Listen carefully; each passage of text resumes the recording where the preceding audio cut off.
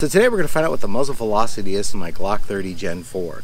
I got my ProChrono DLX out here. This is the first time I've used it, but I put some new reloads together for the 45 ACP, and we're going to find out what it is. I'm thinking it's going to fall with the reloading data between 770 feet per second to 800 feet per second, but let's see what happens. I got it set up, and we're going to fire 4 shots and see what the velocity is for those. Hopefully this will take.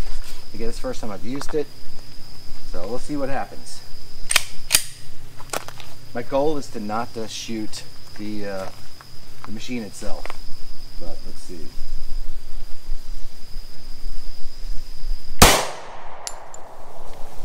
$920. $943. $917.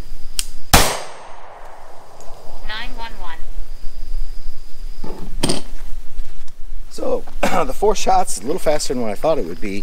The first one was 920. The second one was 943. The third was 917. And the fourth was 911. Little faster. The data was calling. So what I set up is I'm using universal grain, 5.2 grains. My overall length, I'm using a 230 bullet. My overall length is 1.200. The loading data calls this to be around 770 feet per second, and then if you go to a maximum of 5.6, then of course the velocity is more around 800. So I'm very curious of why these are kind of putting around 900 feet per second, which is pretty hot for a 45 ACP. They feel, when I first shot it, it felt a little hotter. So very curious, because I follow the powder loads. Everything's within the specs, but the good part is it's good to see that at least there's not too big of a variance between those. So I'm going to load up 4 more and see what I get from those.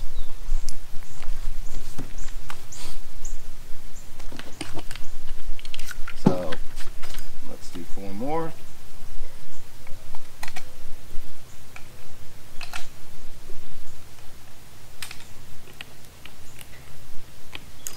These are hard to get out of the case.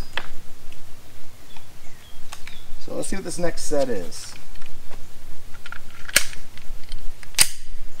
Here we go. 4 more.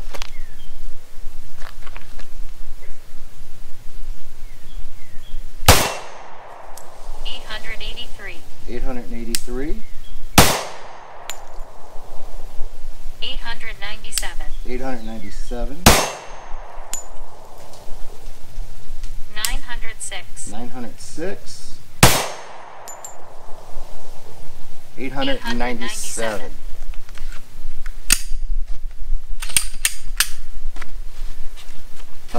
So very interesting. I'm using miscellaneous brass. Remington jacketed, just round point, 230 grain. Again, 5.2. So I was hoping to see low 800s, but it's interesting that I'm consistently seeing high 800s and low 900s on this. And shooting, you can see this is about probably 8 feet away. So the chrono is actually about 8 foot away from the muzzle itself. Let's try 4 more and see where we're sitting with those.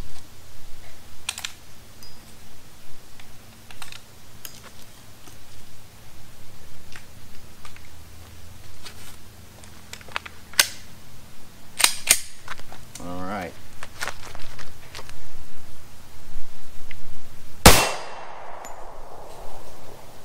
909. 909. 918. 918. 898. 898. 893. 893. So, interesting. So here's what it looks like so far in the shooting data. And again, I'm very curious of the pressure on those. So looking at the bullet seating, you know, the recommended was 1.200 for a minimum overall length for the COL. The the cartridge overall length. But I'm curious if I set that a little higher, what it would do to the pressure. But I mean, you can see, let's see one of the bullets. To me, they look like they're sunk a little far down. But here's what they look like. I would have liked to seen a little more headspace, or a little more bullets sticking out. I'm not sure if that would, looking at the powder that I put in, this wouldn't be a compressed at all. So very interesting of what I'm getting. I might go ahead and try to reload a few more. I was looking at the SAMI standards, and I think it's 1.275 is maybe the max, COL for the bullet. But we'll try 4 more just to get the data on it, and then we'll see what else we got. Maybe we'll, like I said, try some different reloads and see, because it seems a little, that pressure seems to be up there, or I should say the feet per second seem to be up there a little higher than what I anticipated it would be. Again, it's the first time using this. Luckily, they say these chronos work really good on a cloudy day. I have the diffusers on just for the heck of it, just to put it all together. But I got great conditions, so I should be getting hopefully the optimal readings on these. From what I'm seeing, you know, it's not giving any kind of error, but it's looking like it's doing a great job. Let's see. Last 4. Let's see where this puts us. That was 907. That was 885. That was 924. And that was 906. So there's some initial data to go off of. I loaded about 68 of these. I'm going to go ahead and try to tweak it a little bit, because I just think those numbers are just a little off from the data on the sheet. That just seems a little high. So I don't know if that seating's causing it, but we'll make a few adjustments, maybe come back out this and come out here and try it again.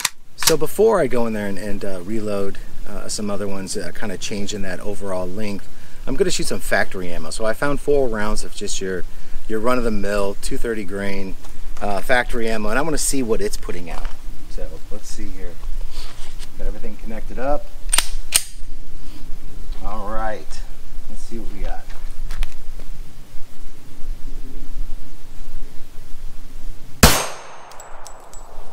That was 770. 770.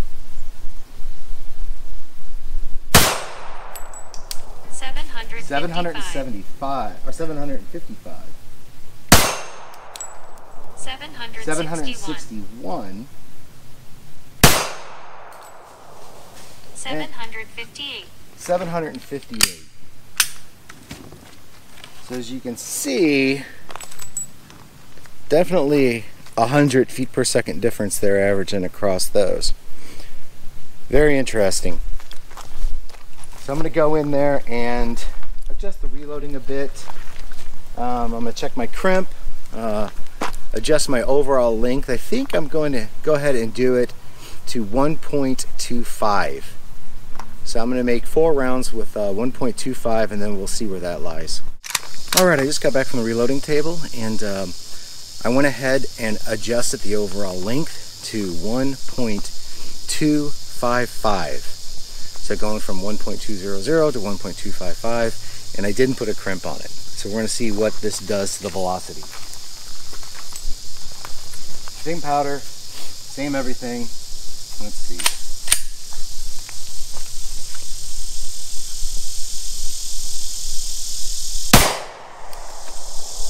$862. 862. 840. 837. 827. 827. 834. 871. 839. And 839. So that's what we have with these ones that I just loaded. Interesting. So we're still 870, 830, 827, 837, 840. We're not seeing the high, we're not seeing the 900s. And we're not seeing high 800s. Well, 871 is pretty high. But there's quite a bit of variance in there too, which is interesting. So that was adjusting the overall length to 1.255 and putting no crimp on it. Same bullet, same powder, to see if we made any difference on this. So I might bump the powder down to the min load, which is 5.1. Now I know a lot of these muzzle velocities come out with a 5-inch barrel. The Glock that I'm using, of course, is I think a 3.75 or something. So it's not a 5-inch barrel, but in retrospect, you think it would make them a little lower. But I'm going to go ahead and bump it to, we'll go to 5.1 and see what happens. I'll load about 7 more, 8 more, and we'll see what happens. Learning today. Alright, just got back from the reloading table. So what I've done this time is I'm still at 1.255 overall length. I bumped the powder down to, it's universal, to 5.1. And we'll see if this changes anything on the velocity.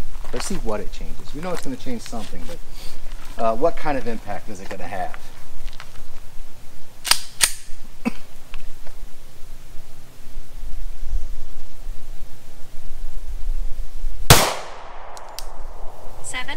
$754.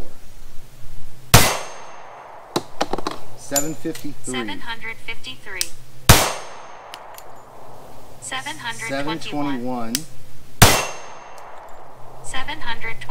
721. 721. 755. 720. 745. And 758. That's exactly what I think that's exactly what I expect to be seeing. So the data again on the sheet was 770, and then since that's probably out of a 5-inch barrel, for 5.1, I think that's spot on. So even with the higher loads, I think I'm still good with the reloading, but I really like this one. So this is staying close in the mid 700s. So I think I'm going to go ahead and just move forward with that load. It's a nice, comfortable load. 758 on the last one, 745, 720, 755. Seem pretty consistent. And again, that's 5.1 grains of universal, 230 grain round point, jacketed, and then miscellaneous brass with CCI primers. So yeah, I need to get this chrono out a little more and start playing with my 9mm, my 223s.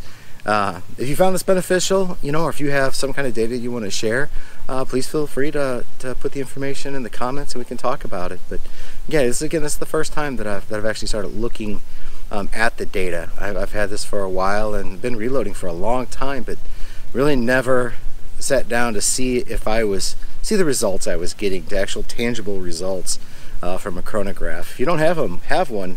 I mean, they're not too expensive, but I think they're invaluable if you're a reloader. Thank you for watching. If you want, like and subscribe. Appreciate your time and take care. Bye.